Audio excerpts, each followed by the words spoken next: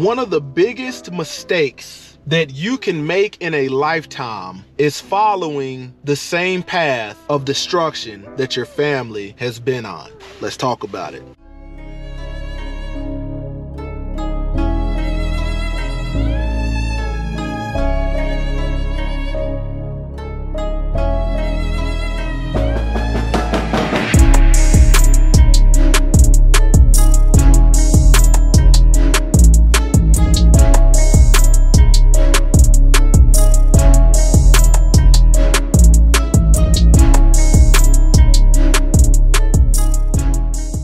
Glory to the Most High, Yah Shalom. Thank you for tuning in to another Righteous Spirit-filled episode.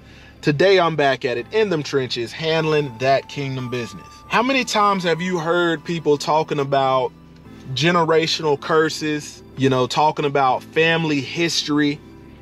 Oftentimes we see this when it comes to the medical profession and doctors and nurses asking, does your family have a history of this? And then there's all these different boxes that you can check that will help, medical professionals determine and decide what you're probably going to be highly inclined to deal with at some point, just due to family history. Man, before I go any further in this, make sure you smash that like button. Man, that's free, doesn't cost you a thing. Man, if you like this kind of content, consider subscribing to the channel. Turn your notifications on. Check out my affiliate links and exclusive discount codes that can save you some money in the description box. Man, it wasn't until I was about 26 or 27 that I realized the significance and importance of analyzing, my family history. It wasn't until I was on the end of a failed marriage that I had to humble myself and say, man, let me analyze all of this data. Do I come from a family of men that obey the Most High Yah? Or do I come from a family of men that rebel against the Most High Yah? Do I come from a family of God-fearing women? Or do I come from a family of women that rebel against the Most High Yah? Do I come from a family that has a history of abusing alcohol? Do I come from a family that has a history of abusing drugs? Do I come from a family where adultery is prevalent, fornication, sexual immorality, covetousness, always wanting what somebody else has and trying to keep up with the times? Man, it wasn't until doing that analysis, humbling myself, looking at the eaches, realizing what cloth that I was cut from,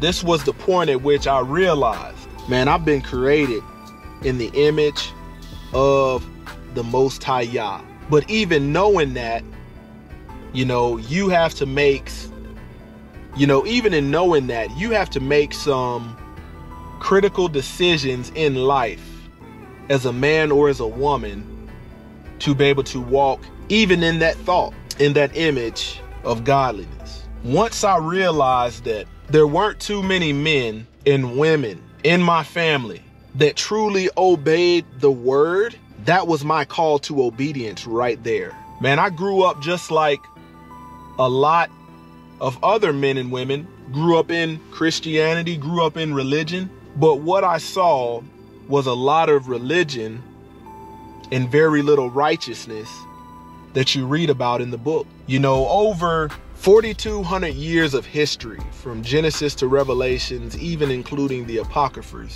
Man, in almost every book of the Bible, there's something in there about obedience. Man, when I made that choice to get filled with the Spirit of the Most High Yah, the Ruach HaKodesh, the Holy Ghost or the Holy Spirit as some know it, man, that was the point at which I said, I'm no longer gonna be a victim of circumstances and poor decisions historically that I've made, other people in my family have made, and I'm not gonna walk in that anymore, in that victim mindset.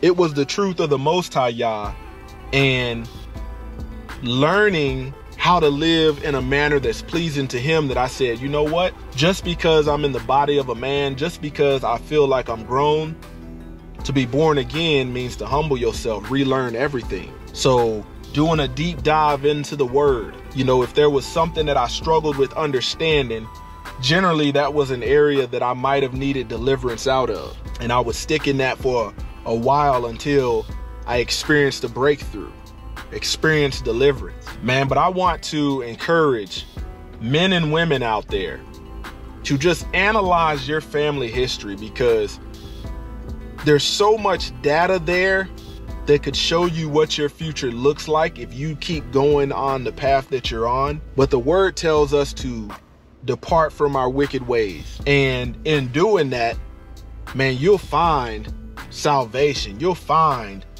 protection. You'll find peace, joy, long suffering. Don't forget to comment, like, subscribe. Check out that link in the description. Closer to Yah Ministries, kicking it gun barrel straight.